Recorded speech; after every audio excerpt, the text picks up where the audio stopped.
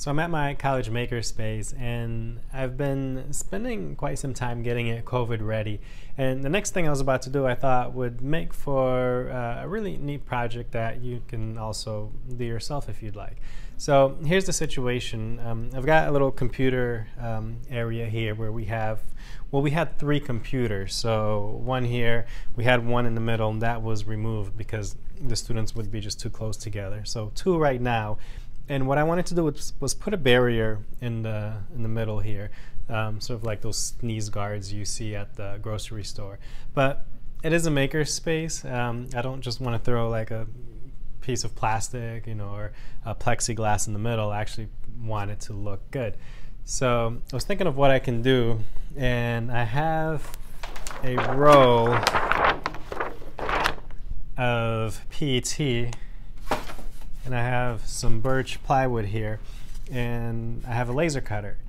And I've been thinking of a good reason to play with the Voronoi plugin in Fusion 360. So let's combine all these together and see what comes out. I'll jump into the Fusion design in a minute, but basically after completing my design, I exported the sketch as a Dxf file and grabbed a 12 by 12 inch piece of 1/8 inch plywood and sent it to my laser cutter. The laser cutter I'm using is a 30 watt Epilogue Zing, which has a cutting area of 12 by 16 inches.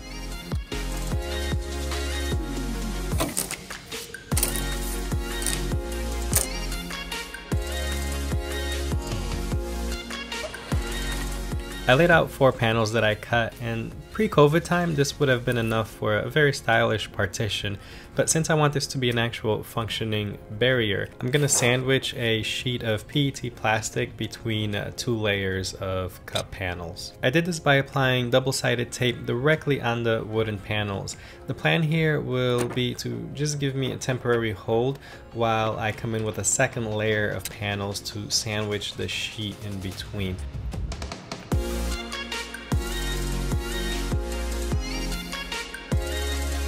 Next, I'll need to drill a hole on each corner of the individual panels, and since I don't want to drill directly into these new workbenches, I'm going to place a sheet of insulation foam right under the panels. After trimming away the excess plastic, I'm going to then securely attach each panel in place with M3 screws. To hang this, I'm simply going to tie some fishing line on the ends here and attach it to the ceiling.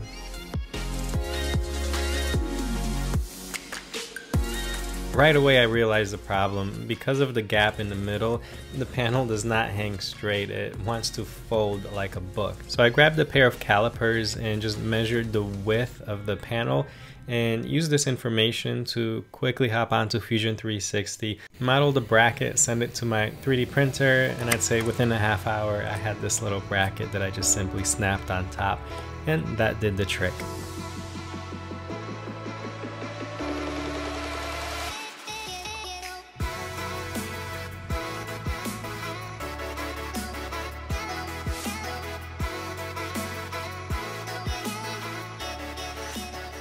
Alright, let's jump into Fusion 360 now, and I'll show you how I came up with my design.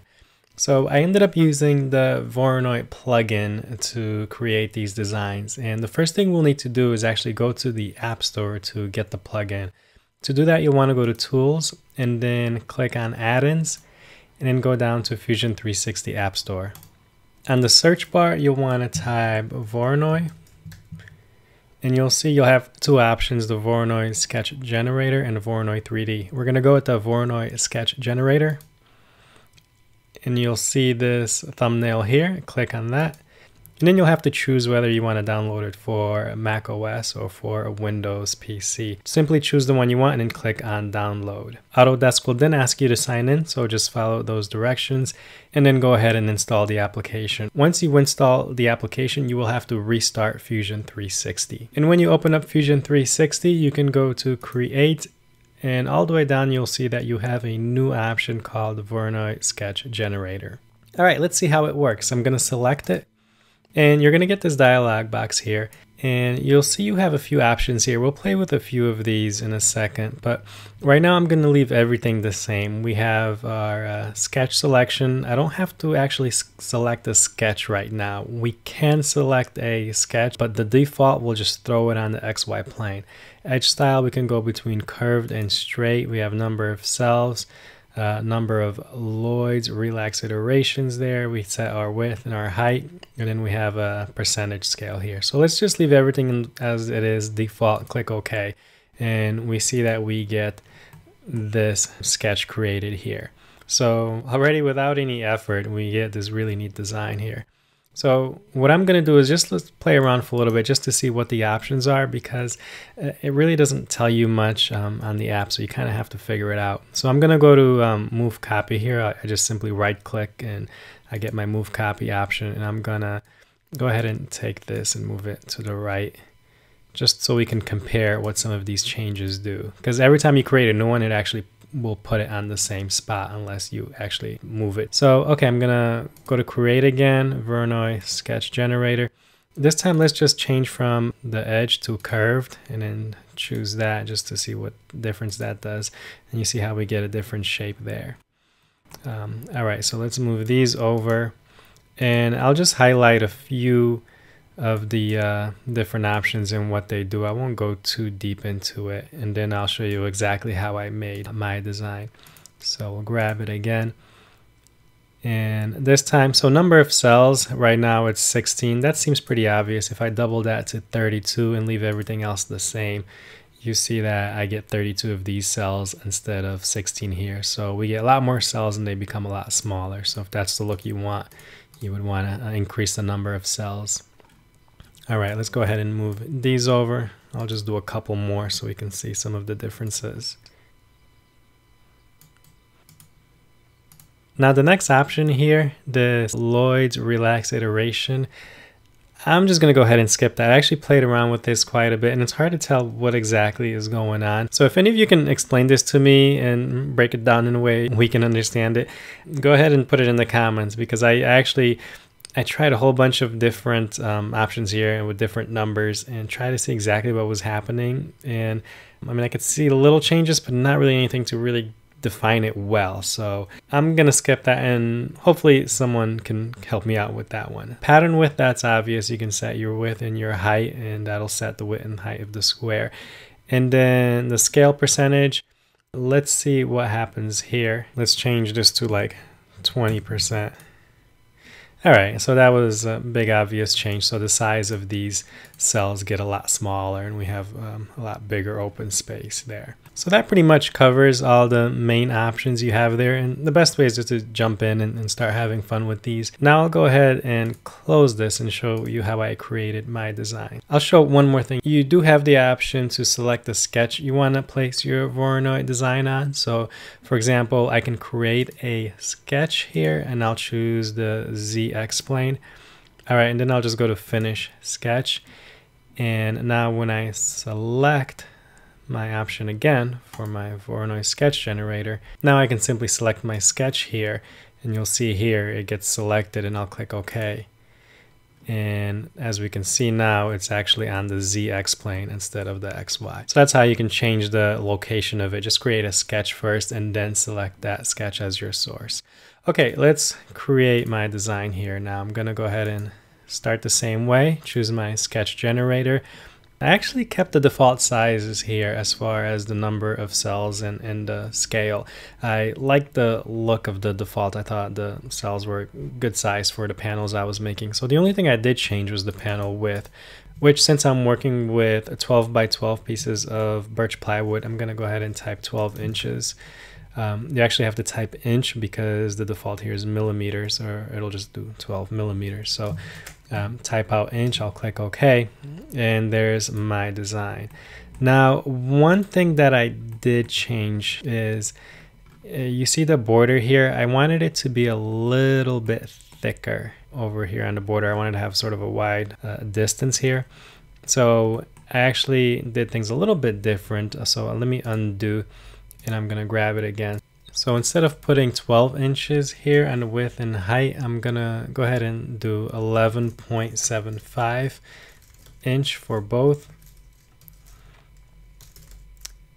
Click OK. Okay, now I'll go into this sketch and edit it. So I'll go to Edit Sketch. I'm gonna hit L for line. I'll draw a line from diagonally one corner to the next. I'm going to select that line and make it a construction line. Then I'm going to grab my center rectangle. So create down to rectangle, center rectangle. And I'm going to start that rectangle on the midpoint of my construction line. I could find that by referencing that little triangle there. And I'm going to click on that and drag out.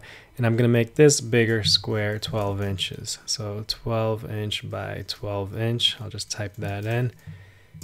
And now I have this bigger square here, the second outline. I'm going to double click to select that inner outline for my original Voronoi sketch, and I'm just going to delete that.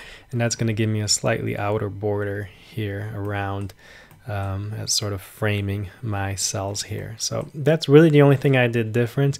If I want to extrude this, I'll just select it in E for extrude and give this some thickness if I want to do something else with it. For example, if I want to 3D print it. But because I'm going to laser cut this, I usually don't go to the original sketch and then right click and save as Dxf.